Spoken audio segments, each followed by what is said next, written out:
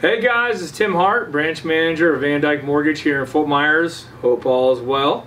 So here with another Ask an Expert series. We got an in-house guest today. It's the first time we've ever done this type of setup, so it's pretty cool. So today we got head of North Fort Myers Civic Association, right? Yes, sir. Yep, Doug Dailey. Doug, nice to see you. You too, Tim. Thank you. Yeah, thanks for being here. Hey, appreciate the invite. Yeah, for sure. So you guys, what we thought was going to be pretty cool, what we're going to start doing is, we're here in Southwest Florida. I'm in the mortgage business, which is, real estate driven. And I thought it'd be cool to start getting some segments in about the history of the area.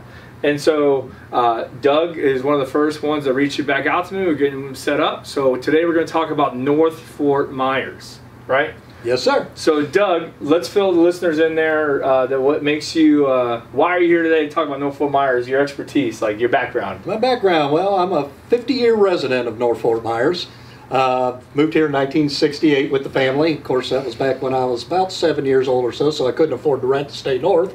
So I had to come down with the family. Yeah, no choice. So I grew up here in North Fort Myers since 1968. Did you go to North High? I went to North High, graduated of North High, class of 1980. Oh, class of 80 out there, Red Knights. go Red. Right. So, but no, I've lived here and grew up here. And I had a chance to become this past year the president of the North Fort Myers Civic Association. I was voted in as that.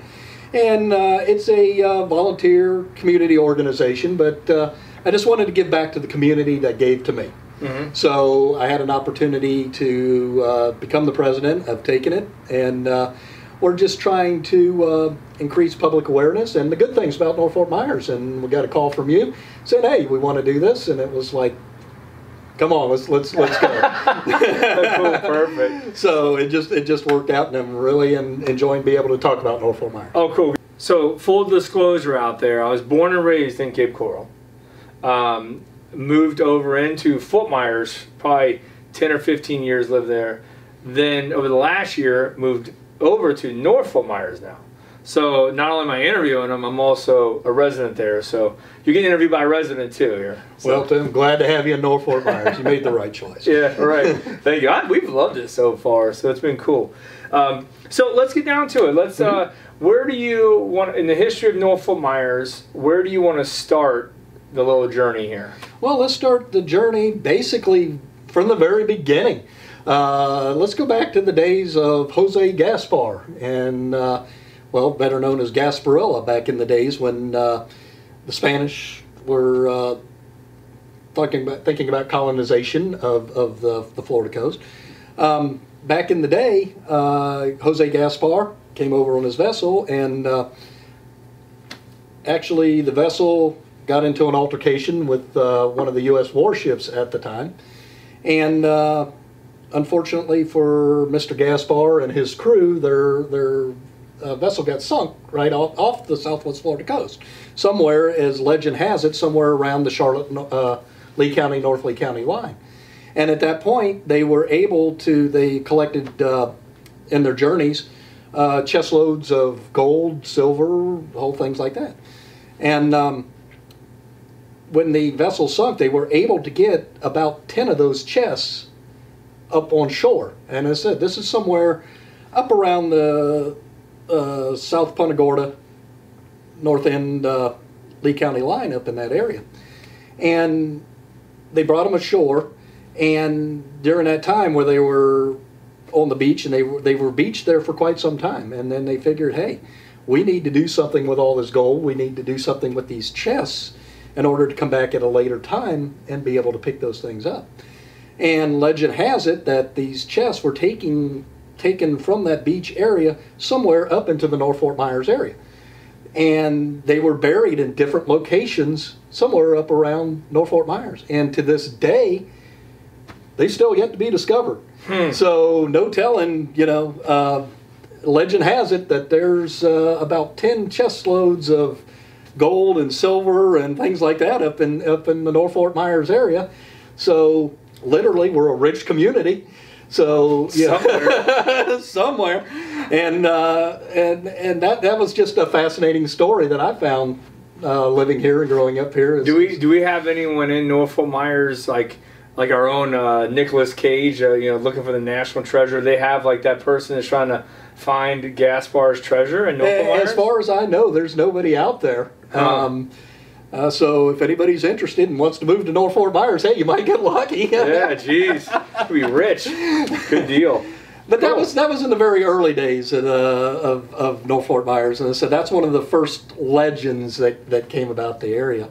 But Norfolk Myers itself didn't really start to start settling until about the late 1800s, early 1900s.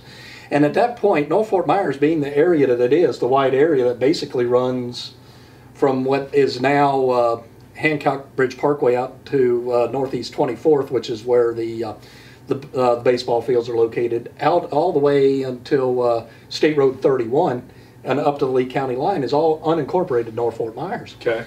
And it's a pretty big area. Right. The land size for Norfolk Myers is actually the largest land size unincorporated area in Lee County. At the time, back in the early 1900s, there was settlement areas in Norfolk Myers, and Norfolk Myers was actually known for that time as a milling area. They would bring in and do all the milling from basically the eastern portion of Lee County, western portion of Henry County.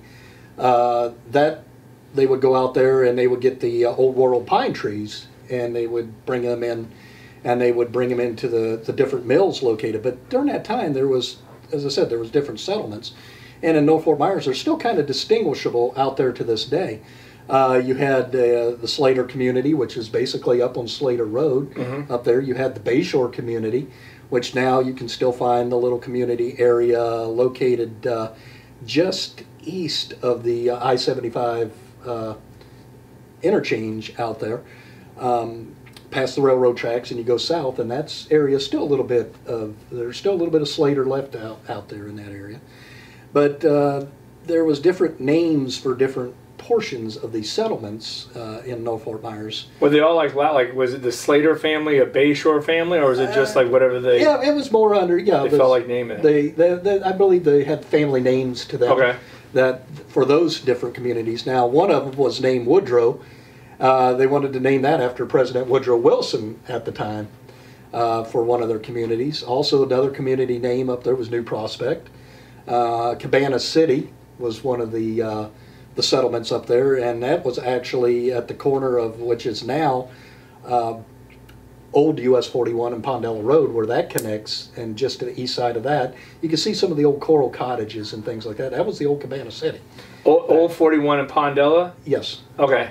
Where they come together during, basically in that area was like Smoking Pit and just south of that, in that area, yeah. Great barbecue, by the way, Smoking Pit. Gotta love Smoking Pit, yeah. Yeah, who doesn't? Take out, I swear, like, I got a family of, not to go off subject here, but a family of 5, and we get the, it's a feast, I don't know the exact word they have for it, but it's like $30-something. It's nothing. Oh yeah, for 5, and it feeds for like 2 days. And the baked beans, go check them out. Baked beans are world famous too. Oh, the baked beans. Gotta love the baked beans. Yeah. Oh, love that. I can talk about this for an hour. Oh, we could go on, so we better stop there. Bring us back. All right, bringing us back to the early 1900s. Yeah, those settlements were back then, and then the original bridge that connected across the Caloosahatchee River is not the Edison Bridge like a lot of people believe. It was actually a little more east of that, out over at Old Bridge Park, just on the other side of what is now the Lee County Electric Cooperative Building. Back in there, that was the original route to the bridge that connected up with Tarpon Road on the other side, just by Terry Park. Okay. In Fort Myers. That was the original bridge that connected Fort Myers and North Fort Myers at the time to bring all the milling and things across at that point. And then when Thomas Edison lived in Fort Myers, then of course they built the bridge in honor of Thomas Edison, which was the old Edison Bridge, was the old drawbridge that used to be there. And but a lot of people think that was the original bridge. It was not. It was actually, and that's why the name you have Old Bridge Park is because that's where the old bridge was located. Gotcha. At that point. And that was in the area of what was then New Prospect. And right in front of the Lee County, again, in front of the LCEC building, there's remnants of that with the New Prospect Cemetery. You can go in there, and there's actually a little cemetery located between Bayshore Road and Bayline. Little cemetery is New Prospect Cemetery. So that's one of the oldest cemeteries in Lee County. Huh, I'll have to check that out. Yeah. Yeah. So, so what else? When did it start becoming more of the Norfolk Myers that we know? That was around late 40s, early 50s. As I said, people started coming over when the Edison Bridge was built. That brought a lot more people to be able to come to the north side, because really at that time the original bridge was mostly made, designed for bringing over the millwork and things like that. But now there was actual way of being able to transport and people to be able to go back and forth. So that was like at the mid 30s, early 40s when Norfolk Myers really started to develop. Now the Caloosahatchee Bridge was built in the mid 60s, but for a while there it was, I don't know if you knew this, but it was considered the bridge to nowhere.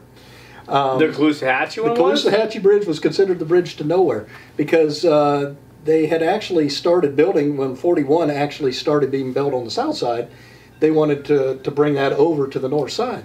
But at that time, there was no land acquisition. They started building the bridge but didn't have the land acquired on the north side for 41 to continue. So the bridge was actually built and stayed there for a couple of years before it was actually connected to what is now US 41 in Norfolk Myers there, and that was like in the about the early to mid 60s. So they built the bridge and had nowhere to go once it got into Norfolk Myers? Right. Oh wow, I didn't know that. Yeah. So for a while there, it was considered the bridge to nowhere, and which was found fascinating. And the bridge finally was finished up around 67 or 68, somewhere in that point. Yeah. And once that happened, and then Norfolk Myers really started to produce to where it is today. Yeah. When I was a kid, that was the bridge. Like that was the bridge in and out. Like. And also, the river was like the Great Wall of China almost. So it was like, oh, you gotta go into Fort Myers. Oh God, we gotta go over that bridge. Like, it was funny. But that was the only way in and out, like, until Cape Coral Bridge, got put in. Right. So cool, man. I didn't know about the bridge to nowhere. Mm-hmm. So what else you got about Norfolk Myers? Is there any little tidbits we need to know about? Because I want to touch on the Shell Factory next. Well, let's just go ahead and touch on that. Okay. So Shell Factory. Any of you guys have never been there? Go check it out.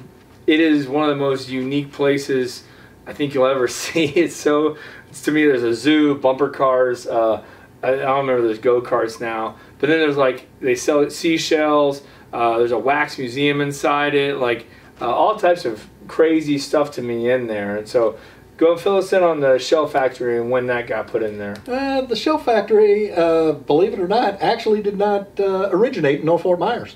It originated in Bonita Springs and was actually located, when it first was built, it was located at the corner of East Terry and old US 41 in Bonita Springs. Eventually it was relocated in, I believe it was the late 50s, early 60s. The Shell Factory was located up to Norfolk Myers to its current location.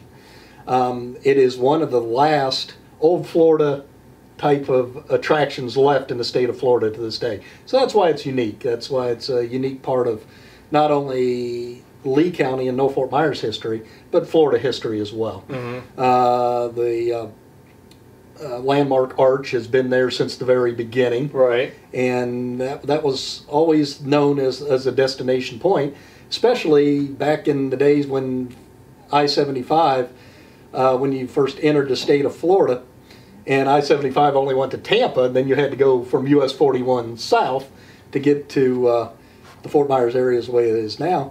But back in the day when it was first put in there, they had Shell Factory advertisement signs basically every 10 miles or so. Hey, so many miles to the Shell Factory, so many and this was from the state line to Tampa, advertising the Shell Factory. It was a big deal back then. But because of that, a local artist back in the mid-70s wrote a song on that called the Shell Factory Blues. And you can actually find that on YouTube now, so YouTube. We will put that Shell in the Factory comment Blues. section, I promise you. And Ben Allen, if you want to redo Shell Factory Blues, Ben Allen Band, feel free. It should be another hit for you. So that was a little bit of a claim to fame on that one. It was. Was this like a nationwide, like a popular artist? It was popular in our area back then. We had basically 2 radio stations in that time, and that was WMIR and WHEW, but they were the same affiliate at the time. But they would play that on a local basis, so it was a local pop culture hit. Right. Gotcha. for back in the day. Funny. Cool. Okay, so like. No, this is a question I just thought of. I don't mean to put you on the spot here, but we started talking about smoking pit, and I like to eat. I don't know if you guys know that, but like there's also Brooks is a restaurant in Norfolk Myers. So like, what are some of your top places to eat that aren't a chain? That aren't a chain. Okay, you hit 2 of them there. Yeah, Brooks is great too, guys. Oh, Brooks. Oh, yeah, that's a local. Another local spot now that's really taken. I used to go there a lot in my single days. A really good popular place now is Moody River Grill. That's located there. At, right there in the Publix. In the Publix Plaza there at Orange Grove and Hancock. Very very good food. A lot of local history. There the. Moody River Grill. And matter of fact, they've also been voted as one of the best breakfasts in Southwest Florida. Okay, also, that's right by my house. I'm right around the corner from you too, so I live right there in Tropic Isles area. Okay. So that to me is a spot to go. So, yeah, well, one thing that's kind of neat, like history-wise for me, with Norfolk Myers is my mom was heavily involved in Moody development. And with Gerald Moody. Gerald Moody. She was the president of the Moody development for years. And Gerald Moody had Norfolk Myers High School field named after him. That's correct. They developed Willow Creek, Palm Island, and some other stuff in there. So now I kind of am aware of that area. My granddad and I and my dad used to like work the Randag and all the Hancock farms, and I mean like my bus stop was right there, so I was right in the middle of that stuff.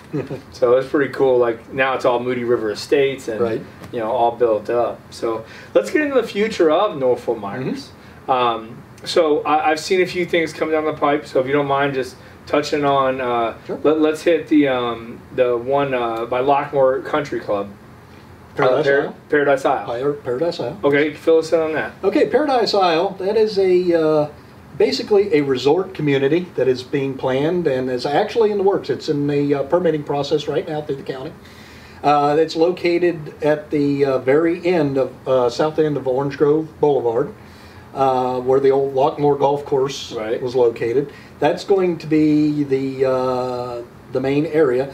They're proposing a high-rise motel, hotel area, shopping, restaurant, entertainment district with a marina, a full-scale marina, and they're also proposing a ferry shuttle service, ferry service to downtown Fort Myers from that area as well. That's being proposed in there.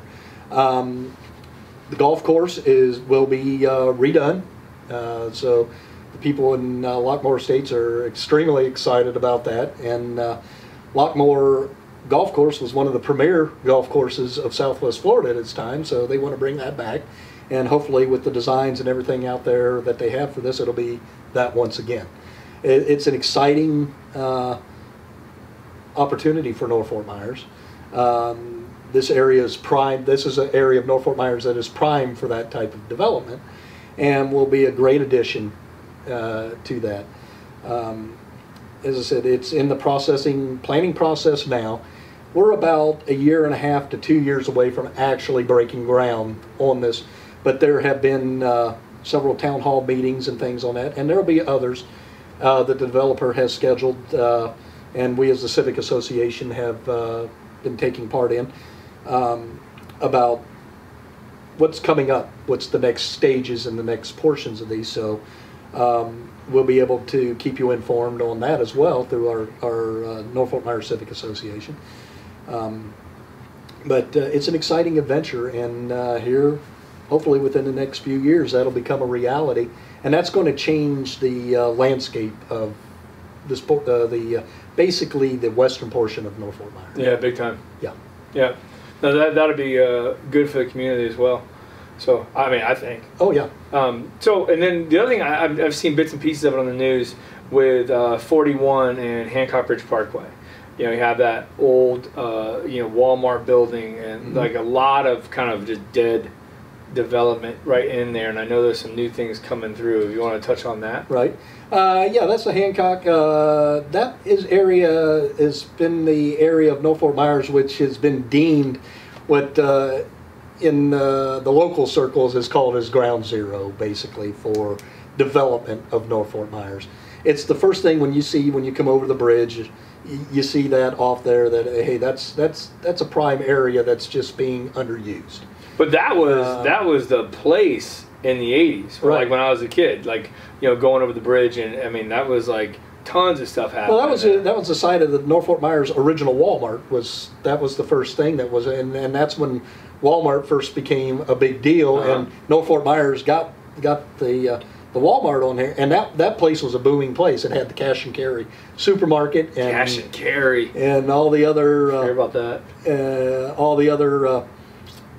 Remember Mother Earth? I remember Mother Earth. Mother Earth was in there, right? There was a whole bunch of activity. The insurance companies were in there. That was a booming area. But when Walmart moved out, that became a dormant area. And unfortunately, it's still dormant to this day. Right. There is a developer that is located in Miami that has the rights to the property, but the county and those with the Horizon Council and things like that for the area have been talking with the developer. So hopefully we're keeping some fingers crossed that there might be some movement on that before too long. Because no one really, does anyone really know why he's just holding on to it for that long, or why he doesn't sell it? The developer at this point just wants to hold on to the property at this point. Unfortunately, from what we have found out, that they did hire a property manager. The developer hired a property management company who wasn't holding their promises to the condition of what the property was. So just recently, we found out that they have changed property management companies to hopefully clean up the property somewhat and to get it to where it meets county code. And there's a lot of things that need to be done with the property, and I said Commissioner Hammond and the county commissioners approved a $2 million revitalization for that entire area, which actually goes up to Merchants Crossing, which received part of that funding here just the past couple weeks. So they'll be getting a whole different facade up to where Merchants Crossing is. That's going to go to an all Key West style facade. Oh, is it? And okay. Things like that. So hopefully, once that gets going and they see something like that, that it might catch on and come south as well. There was a proposed town center area for that, but plans of that are still on hold. So right now it's in the hands of the private owner, and until something is done there, the only thing that can be done is for it to just be maintained code, and hopefully we can get somebody in there and get the thing. But the county's heavily involved. The commissioners are heavily involved in trying to turn that thing around there, right? Yeah, they want to see that area because, as I said, it's an area that defines North Fort Myers, and right now, it's in a centrally located area that I believe once that gets turned around, you're going to see a lot of things. Well, with tons of traffic going through there. I mean, we got that racetrack going there now, right? Like life's made now. But right to the corner. We're kind of as a Civic and as a community up there, kind of hoping that the new Paradise Isle project, once it takes off and things go on that development is going to want to come over here, because that's going to be a main route between a destination. North Fort Myers will finally have a entertainment type of destination, which was, say, restaurants and shopping and things like that North Fort Myers has not seen before. So maybe we're in all hopes that with the new Paradise Isle that'll start taking care of itself with, businesses and things want to come over here and maybe do something with that plaza and over there. So that's the hopes in the hopefully not so distant future. Cool. Do we miss anything? I think you crushed it. I think we hit a bunch today, didn't we? Yeah, you did good. Yeah, that was fun. So you guys, this is Doug Dailey, Norfolk Myers Civic Association. I know in talking with you earlier that you guys are you're all volunteers. So I mean, tell listeners, if you're out there, you live in Norfolk Myers, and you want to maybe be involved, fill in, where can they find you and help? Hey, yeah, we're always looking for anybody that wants to be involved in their community, whether it's a business, whether you're just a resident that is concerned and wants to be involved in your community. This is the place to go. We're the Norfolk Myers Civic Association. We meet at the Norfolk Myers Recreation Center every second Tuesday of the month in Norfolk Myers. Our meetings start at 6:30, go to about 8:30. We meet once a month, and we talk about community issues, and we keep everybody updated on community issues. If you would like to know more about us, go to our website at nfmcivic.com.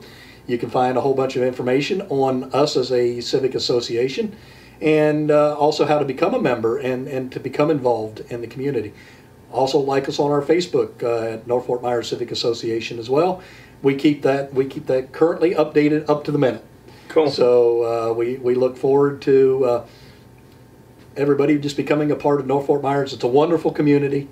It's a family community, and we just love Norfolk Myers. There you go. Cool. Well, you guys like that Facebook page. Check them out on the website. Don't forget, if you like his page, you got to like mine as well. So don't forget to like us on Facebook. Share this with someone you know that lives in Norfolk Myers, or they're looking to move into Norfolk Myers. Maybe one of your realtors out there sell Norfolk Myers. Keep this video on hand. That way your your contacts and stuff can check this out. So guys, appreciate the time. This is Tim Hart from Van Dyke Mortgage. Doug, thanks, man. Thank you, Tim. Did awesome. Appreciate it. Thank you. Thank you. Take care, guys.